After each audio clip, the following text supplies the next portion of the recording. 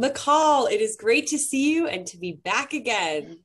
Oh, it is great to see you back at work. I know that you were enjoying your 3-month maternity leave, but we certainly are happy to see you back in the studio and bringing the Daytonians the weather once again.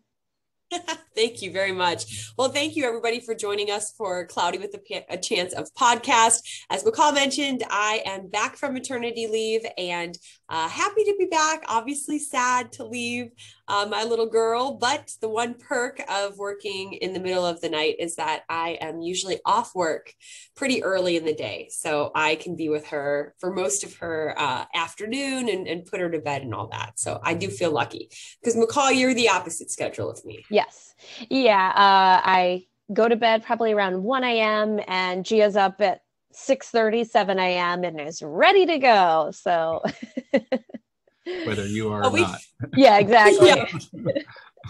We figured because of, kids are on our mind, we thought we would bring a pediatrician on. Obviously, we talk a lot about weather, but weather impacts kids and scientists are always welcome of all different types. And so today we have Dr. Greg Eberhart, who is with us from Cornerstone Pediatrics in Springboro. So Dr. Eberhart, welcome to the podcast. We're happy to have you.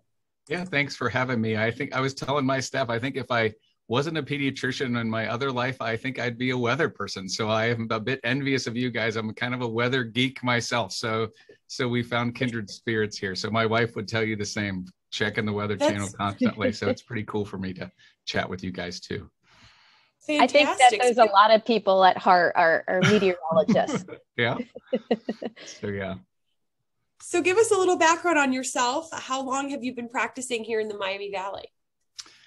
Yeah, so years ago when I finished, I went to medical school at Ohio State, and when I finished, I had a combined Air Force civilian residency here at Dayton Children's. So I was at Wright Pat and at Dayton Children's to train. The Air Force sent me out to Tucson for a few years when I was active duty, which wasn't a bad assignment. And then when I finished there in the late 90s, I came back to town. So we've been back in town for 23 years now. So yeah, in this practice, I started from scratch. There was not a practice and we just started from scratch. So now here we are 23 years later. I feel like this past year probably has been quite a busy year for you with COVID and, taking care of the little ones and uncertainty really in this time. Yeah, I mean, a different year than obviously any of us have ever trained or kind of could anticipate. And so dealing with some things we've never had to deal with before, but I think thankfully, and I think for most of the practices in town with some help from the government and things like that, I think we're coming through and I think we're all starting to see kind of the normalcy slowly return back. And I think thankfully for my staff's sake and my coworkers' sake, I think we've stayed kind of viable through all this. So it has been a stressful year, but we're getting there. And so. That's good. That's good to hear.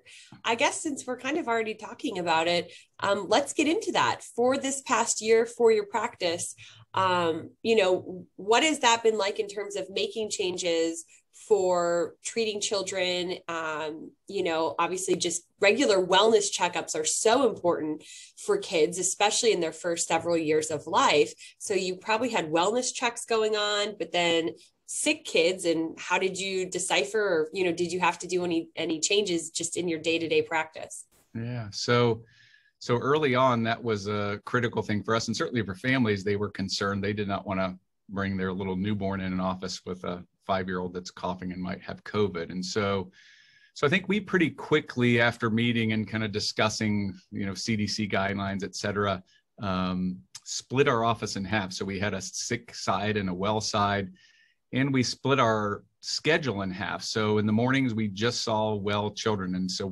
the day before, when we were kind of reminding people, we screened to make sure that people weren't sick, having coughs or things like that. And so that has worked well, keeping families safe, but it's been a bit challenging. We can be a little bit less flexible. If someone calls at 8 a.m. because their child has an earache, you got to wait till the afternoon because we're only seeing sick kids. And so it has been a little bit of a challenge, but I think ultimately the staff adjusted pretty quick. And from a safety perspective, obviously it makes families feel a lot safer if they're bringing their little one in, that there's no sick kids around. And it gives us still the freedom in the afternoon to still see a lot of sick kids. And so that's been a big change, but it's been a good change, I think. So. Yeah. Have you found any like confusion with families with multiple kids, because like you said, it's not, you have your sick and your well kids. Sometimes you have one of each. Yeah. And in that situation, how do you advise the parent in that situation? Yeah. So, I mean, we've had kids, you can't control this. Obviously you schedule your well child appointment, and then, the day before, of course, they always start having a runny nose or a fever or cough or things like that. So again, physically, we tried to screen ahead of time. If they were sick, we try to reschedule them. But now that things are kind of opening back up, I mean, we again would kind of just shuffle those people to the sick side, so they're not kind of waiting and right next door to a little newborn baby or things like that. And I think families are pretty accepting of it overall. I think it hasn't been a big push to kind of make people do these things. I think people get it and are respectful and glad that we're kind of screening and watching for those things. So I don't think it's been a huge push on either side. I think once we figured it out and once they figured out what we were doing, it's been relatively easy. I feel that as I'm not a new mom, but I remember what it was like 4 years ago and having your first child, how scary it can be anytime your baby is coughing or sneezing, and then to put on top of that a pandemic. How do you work with the parent to make sure that they're not freaking out when it's not necessary to freak out? I say this to my staff all the time and the students that work with us and things. I think a pediatrician's job a lot of times is just to hold hands and kind of make sure that everybody's okay. And I mean, I think, and you both can attest to this. I mean, and I think in the rest of your life, there will be nothing better you do than your children. I mean, I think they're the most prized thing you ever do. And so you care a lot about them and love them a lot, and you don't want to take any chances. And obviously this has added a whole nother layer to this that's made it a little more complicated. But I think on multiple levels, there's the physical part of, not getting sick from somebody who's in the room next to you. But I think the mental health part of this has been a constant struggle for families, both of school-age kids and younger kids. I saw a family, I don't know, a few months ago that had a little 9-month-old who literally had never seen another human being since they were in the hospital. Like the family lived out on a farm. They just stayed home. And I think the first time she went out, like the parents met the grandparents at a Target or something, she just looked around as if she had landed on Mars or something. Like she didn't realize human beings existed somewhere else. I mean, they sound like strange concepts, but I think it's the reality that some of these babies who were born 14, 15 months ago have kind of lived in isolation. And so I think that's been another piece of this that families continue to struggle with, and I think are happy that kind of the world is starting to open back up and kids can be a little more normal now. And if you can give us these nice weather days and get these kids outside, that's a big help too. So yeah, but these nice weather days also translate into high pollen count. Well, that's true. That's true. Yeah. So let's talk about that, because we talk about a lot with adults of like, I know just in the newsroom, we've done like so many infographics of like, is it COVID? Is it allergies? Is it a cold? Well, for kids, and my daughter is back at daycare now. I mean, she's had a persistent runny nose. I mean, for a while. We took her in once and we did a COVID test, and she is almost 2. So she did not like that. But it was it was better safe than sorry, since she was in daycare. Our pediatrician was like, we're just going to make sure. But I would love to know for parents, what do you do now? We have tree pollen counts that are so high right now this time of year for the little ones. How can you even tell when your kid is pretty young if it could even be pollen that's maybe keeping runny eyes and sneezing and that kind of thing around for them? Yeah, it is a hard thing. I think in general, if you talk just kind of ballpark kind of things, I think with real little ones, infants under 1 or even kind of 1 to 2 year olds, the likelihood of pollen allergy, grass allergy, mold allergy is a bit lower. I think as you get older and get exposed to these things in the world, that likelihood rises more. And certainly if both your parents are real allergic, and if you live in the Miami Valley where pollens tend to kind of congregate, it's not a good combination here too. But you're right, there's a lot of overlap. If we talk just about, some post-nasal drip and coughing and drainage and congestion, all that kind of stuff, that could be COVID. So the other pieces of it sometimes give us a clue. It's certainly just red, itchy, watery eyes. That would tend to be more allergy, not COVID. Rashes, eczema, things like that would tend to be more allergies, not COVID. And certainly fevers and kind of body aches and things like that would be more likely COVID. But but a lot of the rest of the symptoms certainly could be both. And one of the dilemmas is that a lot of the kids who have had COVID at least have not been that sick. I think some of the perception of the public is if you have COVID, you're struggling to breathe and you're on high fevers and you're in the hospital. And the reality for most kids who have it is it's not that different than a cold. And so even before COVID, I struggled sometimes, as you talked about your child in daycare, like this time of year, it's sometimes hard to sort them out. So some families, we just have them, if you have a strong history of allergies and you notice, well, when we go outside, it seems to get a little worse, try some allergy medicine, some antihistamines, a Benadryl, a Zyrtec, things like that. And if it makes a big difference, obviously you can just kind of keep rolling with it. So is there an age, I guess, that kids start to, obviously, like you said, the little ones, like 2 and below, not really, but like Gia is 4, right, McCall? Mm-hmm. So like at what age do children start to maybe deal with seasonal allergies that parents could be kind of on the lookout for? And I'm interested at your answer, because I feel like in years past, Gia hasn't shown a lot of signs of allergies, but for the past few weeks, it's like she's stuffed up all the time. And I wonder if she's just starting to develop an allergy to maybe tree pollen. Yeah. So I think that age, as kids are kind of moving about in the world, so most kids don't start walking until about after a year. And then that next year, you kind of get out in the world and move around. And then the more time you spend out in the world outside, getting exposed to things, the more your immune system can kind of start reacting to those things. So certainly that 1 to 2 year is kind of a transitional period. And then probably any time after 2, kids absolutely could have allergies. And I think families who have kids with allergies see this, that they cut the grass and they notice a problem, or they pet grandma's cat and they sneeze and cough and things like that. And so the families just need to watch if they notice specific circumstances that seem to set it off. And then ultimately you can talk to your physician if there's, medicines aren't working. We sometimes can test for allergy to see if there's some things we can eliminate and isolate. The dilemma with most allergies, though, I joke with parents, is that, when we talk about grass and tree pollen and mold, short of moving to Arizona, there isn't that much to do. I think unless you lock yourself in the basement, I think those things are around. And so you can try to control things, keep windows closed and things like that. But if you're living in this world, you're going to be out in some of those things. So pretty much my daughter at 4 in everything, long hair, getting pollen and sleeping with it. I don't have to worry about that as much. So yeah. Well, it's not just the pollen that kids have to worry about this time of year. Our UV index is getting really high. And I know it's so hard to get my daughter to make sure that she has sunblock everywhere. And she's just gone back to school about a few weeks ago. And I've noticed she's getting really red, like under here, as if she's not getting enough sunblock here. So any tips for someone like me? Yeah. Other than like waiting till they're sound asleep and sneaking it on them or something. Yeah. I think, and all of us who have had toddlers know they have opinions about all these things and they know more than you do.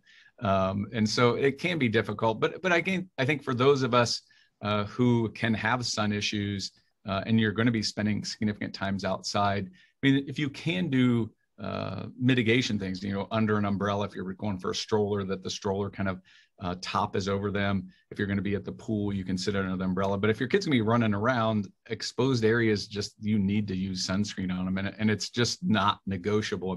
There's some things when I talk with kids, like seat belts, car seats, brushing your teeth, like those things are not negotiable. And as a parent, you just have to say, this is not, like, there's something you want to wear your purple socks with your red and orange striped shoes, fine, whatever, I think. But brushing teeth, sunscreen, those kinds of things, these are not negotiable items. You just have to do it. And there's certainly, we all know we have some kids that are very cooperative and some kids who are looking to pick a fight. And I think you just have to kind of hold I your think my ground. daughter leans more towards the drama queen. I literally put a little bit of sunblock here and she's like, my eyes. You're killing me. Yeah. Like, it didn't even go anywhere near your eye. Yeah. So, yeah. And you know what I didn't even think about really, but I should, now that I have, my daughter, Margot, she's about to be 2. So she runs around, she's outside, putting sunscreen on before school. It's part of my beauty routine. I always have like a facial moisturizer that has sunscreen, but it's not just the pool or like a planned walk. Really, if they're going to be in daycare or at school, they're out midday usually is when they'll do some form of recess. And that is direct UV solar, it's April, you get a sunburn. The UV index is a 7 today. So I didn't even think about that really. Yeah. But I mean, it's just got to be part of your routine. Like you said, like morning. Toothbrushing or other those things are. Yep. Absolutely. One thing that I have also noticed with Gia, and I don't know if this is something that you've seen, Dr. Eberhart, with my daughter's hands getting extremely dry and chapped. And my mom mentioned to me that maybe it's just because it's a lot of hand washing and maybe a lot of hand sanitizer. And so I'm finding myself needing to moisturize her hands more. Is that something that you've noticed that has popped up in the past year? Yeah, I mean, just interestingly, this morning, I just saw a little almost 2-year-old, and mom was very frustrated, and she's a daycare kid, and she wasn't certain, but we assumed that they use hand sanitizer a fair amount. I mean, those alcohol-based hand sanitizers are good at killing germs, but they dry and suck the oil out of your skin. And so, and if you're already a person who's a bit sensitive, has allergies or sensitive skin, we're kind of doubling down. And so it's a never ending fight. So in the winter months, it's really dry, your skin gets dry and it's bothersome. And then the spring hits and allergies hit, and then that irritates your skin. And so I think for families who have some of that predilection for parents and for kids, I think a big part of it is just eliminating as much risk as you can. So if you know you're sensitive to pollens and things, you've been playing outside, when you come inside, try to get those clothes off and get into clean clothes. If you're doing laundry and washing, bath time, things like that, try to eliminate perfumes and dyes and artificial colors and things like that. The more we can kind of stay with natural, no dyes, no perfumes, things like that, I think people with sensitive skin do a bit better. And then ultimately, if your skin is getting that dry, just super, super aggressive, moisturizing. And there are cases where it can be eczema, if you've heard of that, where it can be pretty pronounced. And in those circumstances, there might be some prescription medicines even your pediatrician might prescribe. But I think as much as you can eliminate things can help. Being super aggressive with moisturizers can help. But if that's not working, then you can talk to your doctor about some prescription things. And I wrote her a prescription for something this morning. So speaking of skincare and things like that, as we get into the summer months, and you always hear this, but let's just run through it again. As far as sunscreen for kids, is 30 SPF good? And how frequently should we be reapplying, especially if the kids are going in and out of the pool and things like that? Yeah. So, and I think you can get online and read multiple different things or read manufacturers' recommendations. They're going to say different things. And then I think, and they make, SPF from, 5 up to, 100 or something 400. Now. So, yeah. So do they really? It's just a lead shield, I think, that you put in front of you. Yeah. So, yeah. But I think certainly for activities where you're going to be getting wet at the pool or things like that, or sporting activities where you're going to be real sweaty, and you mentioned your daughter, I'm sure she's playing and she gets sweaty and rubs her eyes, and so sunscreen and things like that get wiped off. And so, if you're going to be at the pool, you're going to be at a soccer game, whatever, you just got to watch that. And if you see them sweaty, you just got to reapply it pretty frequently. It might be every hour or two if they're super active at things. And I think certainly if you're in a family where sun protection is more important, your skin is fair, and your kids are going to burn, you got to stay on it. And so, and I think most experts recommend at least SPF 30. I think knowing your kids, they make 45s and 50s and 60s. I think any of those are fine, but probably at least SPF 30 is going to be good. So. What about, today's 82, so it's not horrible, but it is pretty hot. As we're getting into the summertime, your kids want to be super active. What about hydration or watching for signs of dehydration in the little ones? And can you kind of break it down for age groups? Because I know, for obviously, if they're so little, they're on formula only, but once they start mixing the water in, then, what should you be looking for like, let's say a smaller toddler to like a young kid who's like 6, 7, 8, in terms of signs of dehydration, and then what can you give them? Yeah. So with the real little ones, toddlers, preschoolers that aren't potty trained yet, checking diapers is an easy way to kind of assess, are they peeing frequently enough?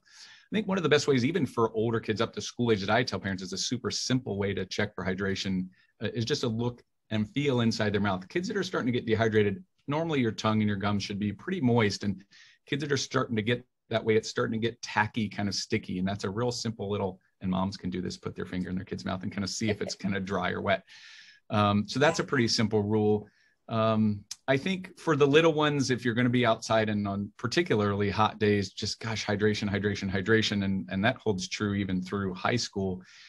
It's interesting. I have this conversation, maybe one of my pet peeves, and I'm not going to throw any particular supermarket under the bus here, but I think you can go to a supermarket here in town and there's an entire aisle of what I consider just worthless drinks for kids, from sport drinks to juices to, and I'm not mentioning any brands. So even except for at the most elite of levels, there's very little evidence that these sports hydration drinks make that much of a difference. For a child who eats a good diet, gets proteins, gets fats, gets carbs, has some salt in their diet and drinks water, except for the very extremes of, temperatures or elite level performance, there's really not much of a need for all these kind of fancy sports drinks. And heck, water is a heck of a lot cheaper.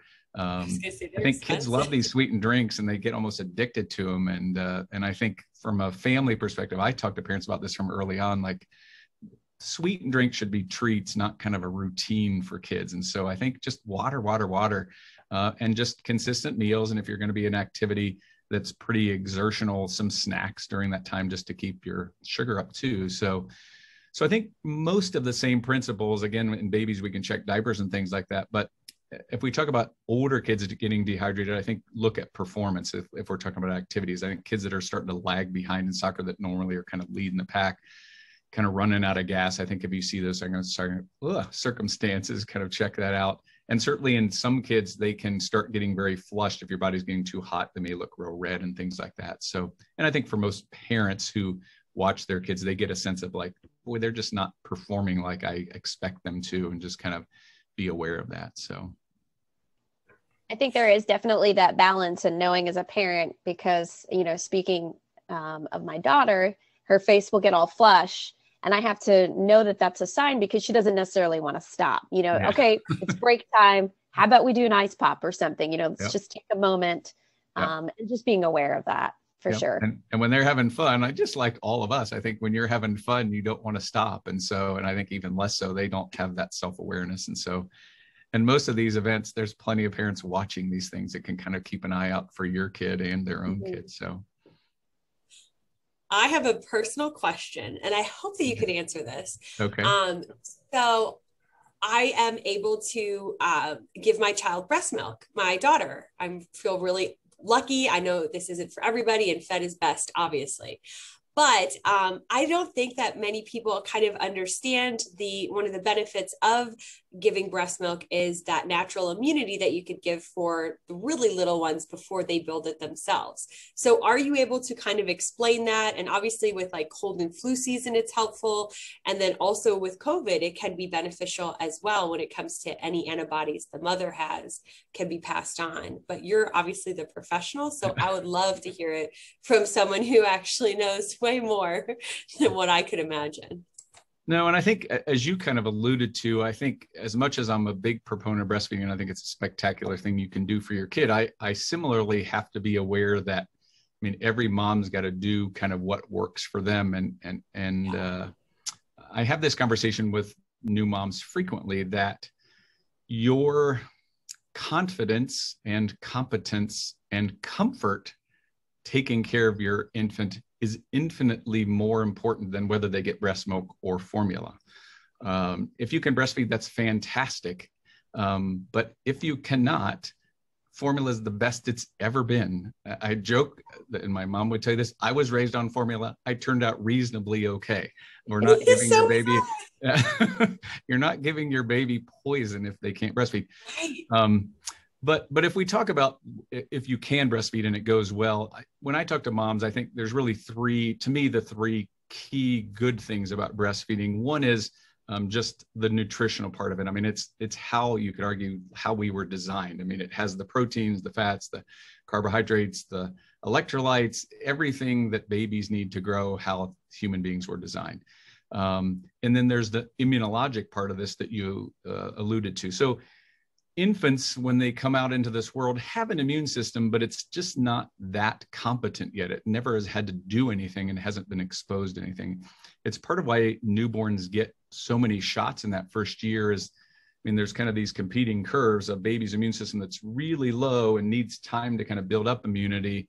But if you wait till then, they have this gap. And so if we give it early, they have more immunity in the short term. So certainly a mom who can breastfeed in those first 6 to 12 months when their baby's immune system is a little weaker, just adds some extra boost to that. You alluded to, there's some good studies in the last few months that have shown moms who've either been vaccinated with COVID or have had COVID passively pass those COVID antibodies to their babies. And so that's a really good thing in the world we are in right now. And so I think that's the second part. And then the third part, I mean, may seem obvious to you, but it's kind of the social emotional part of it. And as a male who's never breastfed, I can't speak to this, but I mean, there's something about physically attaching your baby to you and experiencing that, that is a very positive thing for moms and for babies. And so I think those three parts, nutritionally, immunologically, and then social emotionally, I think in all those areas, that's a good thing.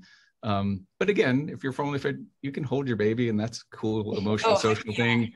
Again, I don't want to in any way be perceived as kind of bashing moms who are formally fed, because I'd be bashing my own mother if I did that. And so I was going to say, I mean, as a mom, I am very much, both my children get formula, and whatever I can give that too. But yeah, I mean, whatever feeds your baby is the best way by far. And you mentioned it, but your mental well-being is also extremely important as a new mom, and really with any kid. You could have multiple children, as long as you both are working together to make sure that your baby is fed and that you're also in a good place. We're very lucky that formula is as wonderful as it is. So, but it is just interesting though, like you said, some of those studies, I don't know, it's crazy. Yeah. Well, there's always been a lot of talk about breast milk and, you know, all of the benefits of having it and passing it along to your children. So it doesn't surprise me that we're seeing more and more studies of how COVID, or someone who's had a vaccine or maybe had it at one point, passing the antibodies along, how that could be beneficial. But I think that you did a great job. You know, you didn't keep out the moms that can't breastfeed. I mean, I didn't have the ability to do so. And I will say that my pediatrician at the time and my OB was like, you just have to let it go. You know what I mean? It was more of a battle for me to be able to let that go. And Gia is driving me crazy. So she's just great, you know. Feisty and smart and everything, but exactly. She gets that from her father. So yes, 100%. Her Italian father is where she gets it from. Yeah, probably. Well, one more question, COVID related. Obviously, we talk a lot about the adults with the different vaccines that are out if people choose to get them. Do you, as a pediatrician, have any update, I guess, for any kids or teenage years? I know like that was kind of on the verge. I'm not fully updated even with like what's going on with teens and or younger children. So do you have any update for anybody who's listening that might be wondering about younger kids with that option for a vaccine? Yeah. What have you been doing the last 3 months? No, right. I know. I try, but I didn't want to say something and be like wrong. So so a couple of things. I mean, personally, interestingly, we're doing this today, and our first shipment of COVID vaccine from the state arrived in our office at 11 this morning. So just like 2 hours ago. So yeah, so it's kind of cool. So we had early on signed up to be a distributor of the vaccine, but obviously both at the federal level and the state level, they were kind of distributing it to high volume health departments and, you know, CVSs and things like that. But now there's enough supply that we can. So we have several clinics come up in the next week where we're going to be immunizing. Now, obviously, the only age group that is licensed to get a vaccine right now is 16 to 18-year-olds. And so that's who we're going to be doing. But I think in the next few weeks, potentially the 11 to 17-year-old vaccine could be available. The American Academy of Pediatrics has applied for emergency approval of a vaccine for 11 to 17-year-olds. So stay tuned. I think it's potentially optional that we may have a vaccine before the end of the school year for junior high and high school age kids. I still think we're probably 6 to 12 months away from a vaccine for younger kids, for, elementary age, 5 to 10-year-olds, and maybe a bit longer for the little ones, 6 months to 5-year-olds. But those trials are going on right now, both 6 month to 5-year-olds and like 5 to 10-year-olds. So they're in the pipeline. I think stay tuned. I think there could be an announcement in the next few weeks about a vaccine for junior high and high school kids. For the average parent that may be, having questions down the line, where would you say go to get that information? I think there's directly to your pediatrician, or is there like an online area? If you go to the CDC website, cdc.gov, and then there's an immunization kind of panel, and they have a lot of information there. It can be a little bit overwhelming. Having gone there, I think there's a ton of information there. And so if you're not sure, certainly you can call your pediatrician's office. I think most offices have. We've answered plenty of calls about this. And I think bigger picture, I think when we talk about immunizations, I have to be careful kind of exactly how I word this, but I think certainly I'm a big proponent of COVID vaccine. I got it as soon as I could get it, and I recommend that families do it. But from a statistical risk, I think it's a little harder sell for these little kids. When you look at national numbers, hospitalizations and deaths in kids, thankfully, have been very, very low. And so I have families that ask me like, well, is my child really at that huge of a risk if they don't get vaccinated? And I'd be lying to them if I said like, no, it's this massive, huge risk, because the numbers just aren't there. And yet I think just from I don't want to get too deep, philosophical perspective, and I think having spoken to my parents who, when they got a vaccine, just felt this massive weight, like, oh, I can finally live in the world again, that I think as a community, I think the more of us who do this and the more we can kind of move forward, it just lets everyone live kind of a normal life. And I think when families ask, well, why should I do it? I think it's a safe vaccine, and I think it works spectacularly well. It's a very effective vaccine. But I think more than anything, just as a community, if we all do this, it's just going to let us all get back to normal a lot quicker. And so I think you need to ask questions. I think blind faith in me or in any entity is not a good thing. I think if you have questions, you need to get those clarified. And so if you do, talk to your pediatrician, but I think, but from my opinion, we're starting to give these vaccines, and I think when they come out, we will recommend them. So. And I think you hit the nail on the head. It's an informed decision. Whatever decision you're going to make sure that it's informed. Absolutely. And that decision is yours. And you know that you're doing it based on information you've acquired. Yep. And there's no bad questions. I think, as I said earlier, I think your children are the single biggest thing you have in your life. And you want to make the best decision for them. And we should be here to support you in that and have that conversation, not to dictate it to you, but to help you make the best decision you can. Exactly. Wonderful. Thank you, Dr. Eberhart. I think this is probably a great note to end on. Wonderful to hear from you. And you talked with us about all of the different topics we threw at you. So cool. Cool. Well, thank you. Hopefully we'll talk to you again soon. Maybe we'll do an update down the road as things continue to progress. So we really appreciate it. And if people want to get in touch with you, or maybe they are searching out a pediatrician, how can they get in touch with you? So, they can call our office. And I think if you just Google Cornerstone Pediatrics in Dayton, it'll come up. And so yeah, just call our office. All right. Thank you so much for joining us. Thank you, guys. And as always, thank you for joining us with Cloudy with a Chance of Podcast. To listen to this podcast, you can download any podcast app that you have and search for Cloudy with a Chance of Podcast. Also on Apple Fire, on our streaming app, WHIO TV, you can see the video version of this podcast. So as always, thank you so much for joining us. We'll see you next time. Thanks, guys.